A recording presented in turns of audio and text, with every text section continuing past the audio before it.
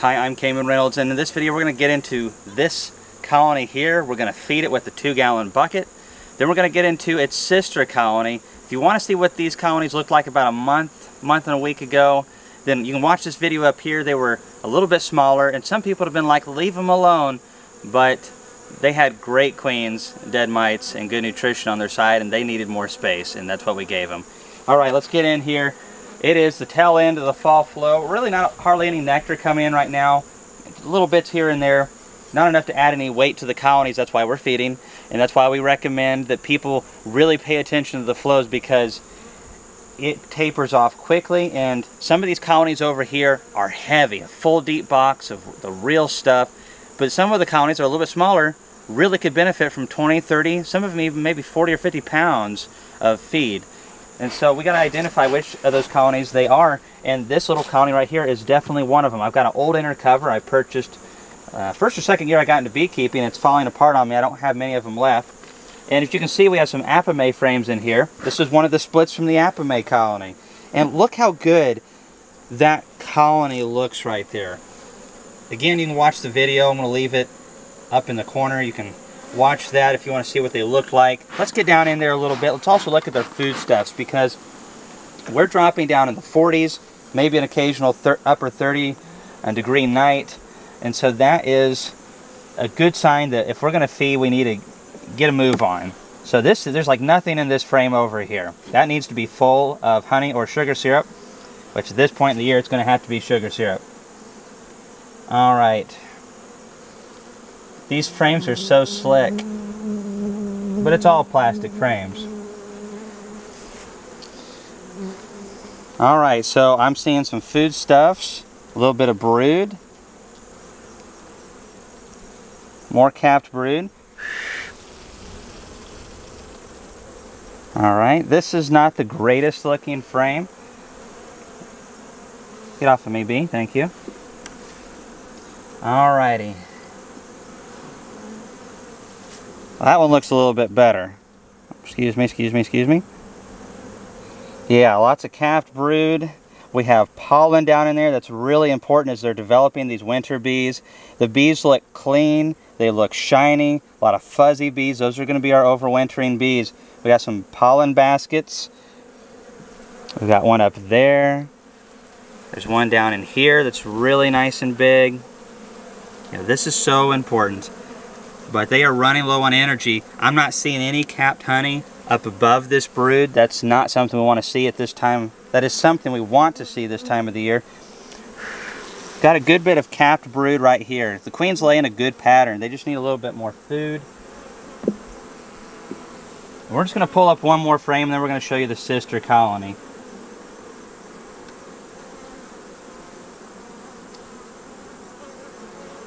Alright. Got another frame with a decent bit of capped brood. They've actually drawn on this one a little bit. And this one's just full of eggs and larvae down in there. Different stages. And, you know, the queens are slowing down a little bit this time of the year. It's just natural. But I do believe that this will be a good overwinter colony for us, especially for what it was when we put it in here. But they need some food, and they need it now. When I was checking this one earlier, there was a couple more good frames of brood over here. I imagine it's going to overwinter as around an 8-frame cluster. Nothing wrong with that at all. I like them a little bit bigger. But when we moved this colony from the original hive, which was the apame that was split in half, all of the forager bees stayed back with the original colony. Let's throw the feed on really quick, and then we'll get over there. Wow. Pretty good bit of bees. Shake those down. Carefully slide that on. And you just see the bees coming in here. What I had before, just tons of pollen baskets. That's great. Yeah, orange, yellow. But I had this right here, and I left a little front entrance, and they decided they'd rather use that than use the entrance at the front of the hive, which is interesting. We've also had a couple light days of rain, maybe a 1/4 inch of accumulation. It didn't affect this colony at all. It's amazing actually that bees can handle a little bit of water getting in the hive when it's warm enough that they can deal with it. I don't recommend you do that at all, but you should see some of the hives that I've seen in areas like Hawaii, where it's pretty mild year-round, and some of those hives are a little bit leaky. All right, so I've got my 2-gallon bucket right here. We got to watch out for robbing this time of the year. Lots of pollen baskets. Now those bees are eventually going to learn to go through the front entrance. Thankfully, this has got a big enough of a lip that it's not going to, the bees are going to be able to move around down in there. There's going to be quite a bit of leakage. At first, you can see all that right there. The vacuum's being created. And I'm just going to center it right over that hole. And now we've put on a lot of feed. This is about 1.5 to 1, so it's thicker than 1 to 1. Trying to put on a little poundage here. Need to get those outer frames completely full. Want to see those middle brood frames with about 1.5 inches or so of capped syrup all around the top, and then it gets a little wider towards the edge. We want to see plenty of food that's clustered. Coming into February, when the maple pollens start hitting, we want them to go full steam ahead, and they're only going to do that if they feel like they have the energy necessary to warm the brood nest and expand it out. All right, let's go to the next hive. We're over here with the sister colony. They're drawing out foundation. We're getting new combs first week of October. I'm not used to this. I think there's multiple things at play here. First of all, both of the compartments were packed with bees and a decent bit of brood. The one we were just visiting over there was on this right side. What you see now is what was the remainder from the left side. But keep in mind, again, all of the forager bees from the one that we took over there remained with this colony. They just bonded. That's exactly one of the important factors of drawing comb, is that you have a lot of older bees. Why do swarms draw so much comb so quickly? It's because they're all pretty much the ideal age of drawing out wax. And if you were to wait a month after that swarm got into the hive, they wouldn't be near as good at it as they're going to be in that first or second week. And that is because they are at the right age. The nutrition's obviously coming in because it's usually prime time of spring, all that stuff. But we have a surplus amount of older bees.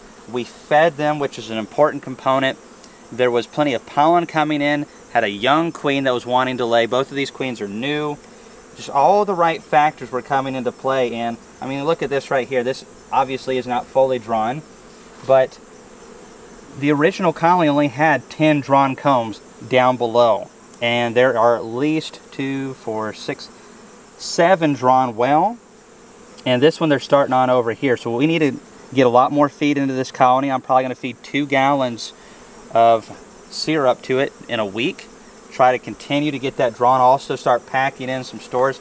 Let's check out a little bit more, and then we're going to dive down and see how they're doing. But this is another example of great queens, dead mites, and good nutrition. You just see how they've drawn all this out.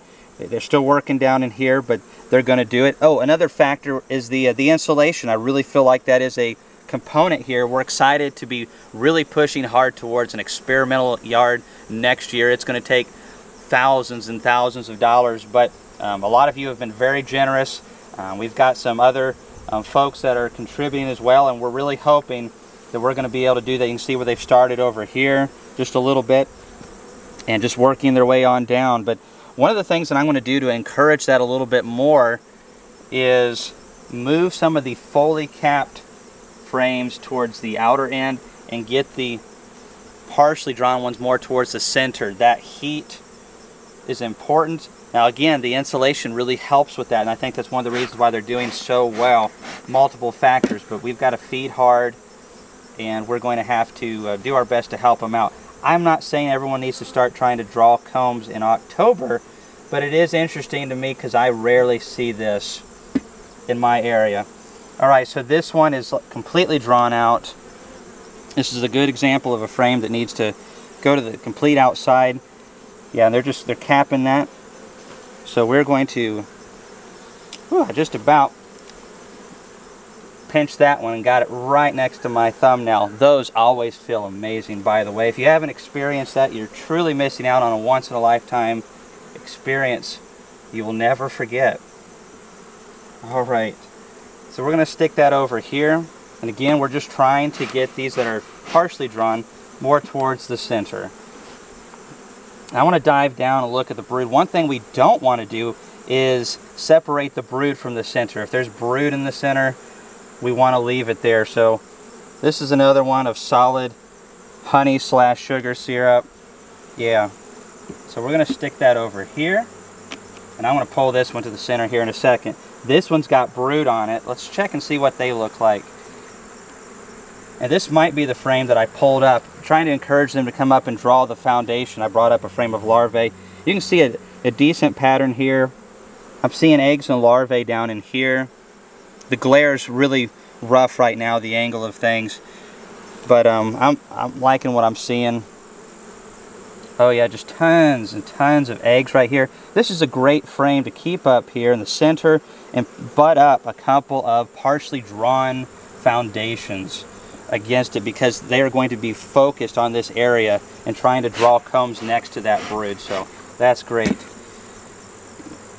Alright, let's get this out of here.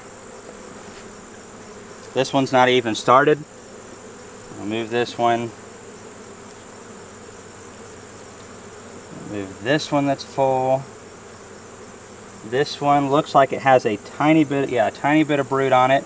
We'll keep that one right here. And since it's an insulated hive and we're still getting in the 70s, I'm going to go ahead and stick this one that's pretty well drawn this way. And this, again, this side's partially drawn, so we're putting that up against this frame of larvae. That's going to really encourage them to finish that out. And now I've got two that are pretty much hardly drawn at all. And we are going to stick, this one's pretty drawn. I'm going to stick that there. Stick that here. And again, we're going to have to really put the feed to this colony. You know, between now and by the time we're done feeding, we're probably going to be pumping 4 to 5 gallons of syrup into this colony to get it winter weight size, and also to I'll just help them draw that comb out. Now watch this right here. You see that? This can be a problem whether it's wax foundation or plastic foundation. A lot of times if they start on the bottoms, they might do it from the top bars down there and they start building up, attach it here. Sometimes they'll continue that up and make a really funny looking comb. So we don't want that. We're running out of camera space. I'll be right back. And here's round 3. Alright, so we're getting down into the bottom box, and sorry, we had to get some more space on the camera. And we're just going to check and see kind of what's going on down here. We put almost all the frames of brood, so I'm interested to see what she's doing this time of the year. Bees are getting a little antsy. That one kind of acted like it wanted to sting me. White pollen baskets there, so that's why I smoked my hand, is to kind of knock any maybe pheromone it might have left behind. This is looking pretty light down here. There's bees emerging out of this. That's great. Got a lot of young bees coming on out. Sorry, I don't have a very good grip on that frame. There we go. Better grip now. Wow, okay, so a lot of emerging brood coming out of here. Bees are running around a pretty good bit. I've been in them for a while. We're just going to check a couple more frames, see what we got to look forward to down here. Alright. I've got cat brood on the next frame over. There's the queen right there. She's got a little bit of a blue spot left. She's going around and laying in those cells. I'm seeing a good bit of bee bread, but definitely the queen's slowing down. It's going to be interesting to see if we can actually get the rest of this drawn. I want to put this down here below. Yeah, definitely going to be putting some hardcore feeding to this colony. The nice thing is we got an insulated hive, so even if they shrink down to 8 frames or whatever, it's just, I think they're going to be able to do a lot more coming out of winter, and I'm really looking forward to that. Here we go into some good frames of capped and miscellaneous stuff right here. Let's go over to the next one. I'm seeing drone bees in here. Some of you are saying there's no more drones. We've got plenty of drones in our hives right now, especially our big ones. This one's kind of medium in size. But I'm still seeing plenty of drones in here.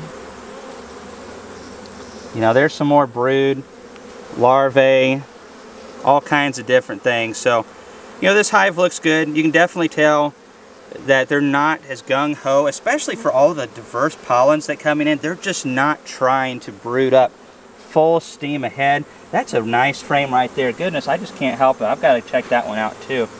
And but it's good. They need some bee bread to come out of winter if at all possible. Nice. This looks great. And you know, we got some capped brood over here. I'm seeing eggs and stuff down in here. Got some capped brood over here. Alright. But yeah, they're slowing down, and it's important for them to have, if possible, some bee bread coming out of winter. You know, it really helps them out quite a bit. And sometimes the fall flow is good, and we've had a really good, especially pollen fall flow. And in some of our yards, we've had a really good nectar flow. And some of them, we've had to feed a lot more. So that's just the way life is. You've just always got to get into your colonies and check them and see what's going on. There's a little bit of robbing starting, so we need to get and shut this colony up, get finished. And so thanks for watching this video. If you have any questions, excited to try more insulated hives in the future, because there's a lot of data showing that they can really help our bees out. I'm curious to see just how much. We'll see you in the next video. Thanks for watching.